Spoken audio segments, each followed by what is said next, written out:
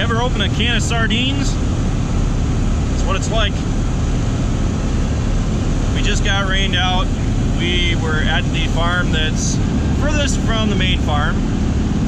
So that's why we're all packed into the 46, because we figured it wasn't worth all the tire wear on the combine and the 82 to bring them all back. So we even got Rocket in here. Rocket! We filled 4 semis before the rain started. So at least we got that much done. Travis said it was about half a farm.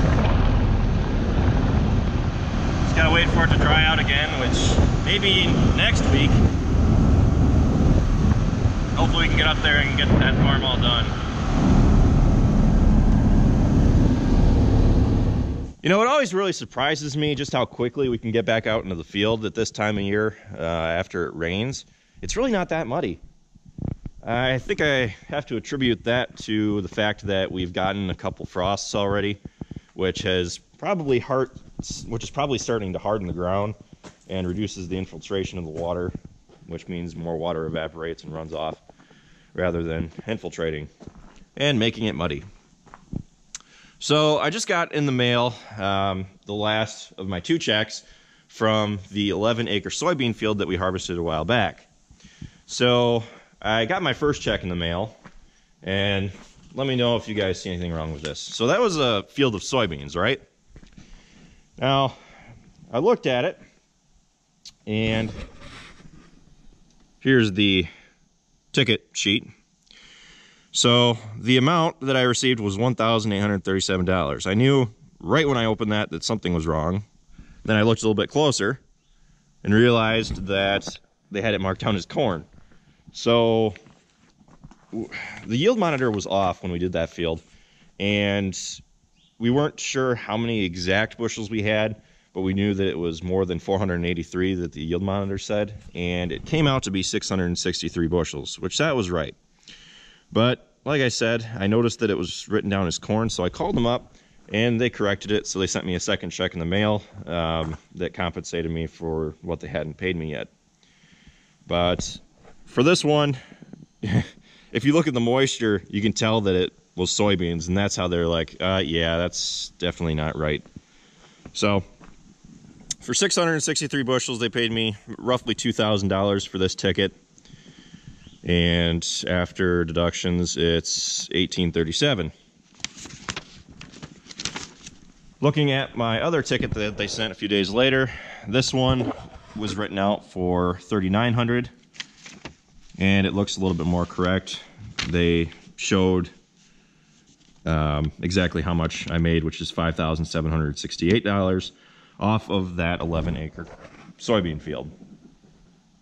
So I have 30 acres of corn left, and I have 60 acres of soybeans left.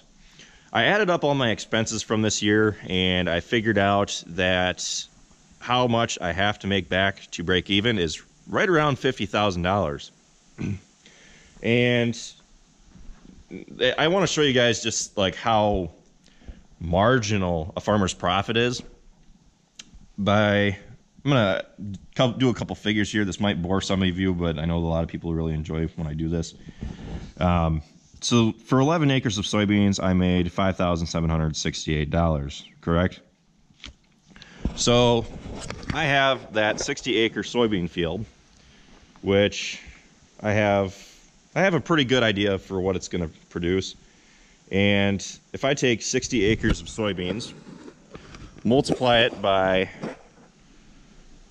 how much? 45 bushels to the acre. Last year it did 45. I could see it doing 50, but 45 I think is more realistic, especially for what it looks like up there. It could do less, I think. But that's 2,700 bushels of soybeans. Now, if I multiply that by roughly $9 is what I expect to make by the time deductions are taken and everything, probably a little bit below 9. I end up with $24,300. Okay, now let's think about that 30-acre cornfield of mine. So I have 30 acres of corn. I expect it to do around 205 bushels to the acre. It is a pretty high yielding field, but this is pretty realistic for what it did last year and the year before. Just kind of a basic expectation to go off of. So that's 6,150 bushels of corn that I have yet to sell up there if it does what I expect it to. Now, by the time deductions are done, I'll probably make somewhere south of $3 per bushel, and that ends up being 18,450 for that 30-acre cornfield. So if I add the soybeans, 24,300, that's $42,750. If I add what I've made off that 11-acre soybean field, it's $5,768, $48,518. So that makes me about $1,500 short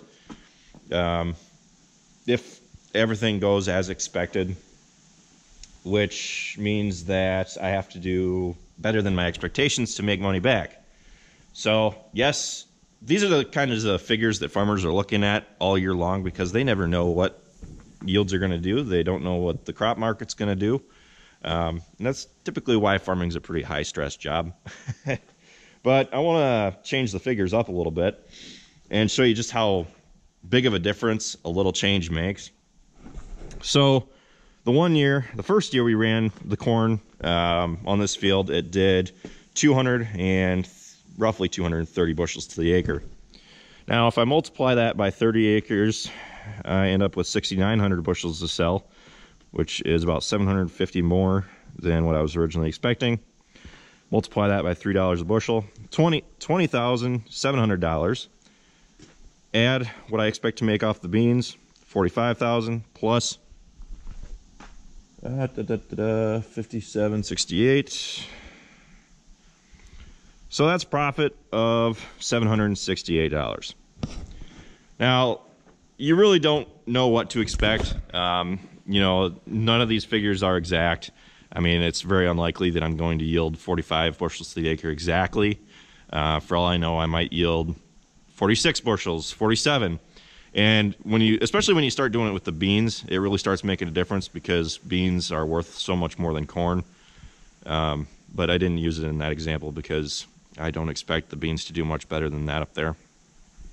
One thing's a good philosophy to have as a farmer is to have low expectations. By doing so, you're really not letting yourself down for much disappointment. And, you know, I still think or have high hopes for that I won't break even. I mean, every year when you do these, when you add these up, you almost always come negative. And that's really kind of sad when you really think about it, because the farmer has to hold all these stresses, but yet everybody else is making the money. So I know that it's not true for everybody. Everyone's situation is different. Luckily for me, I work with Travis and Dad. We share equipment and we share those expenses. So in the end, it usually works out pretty well for us.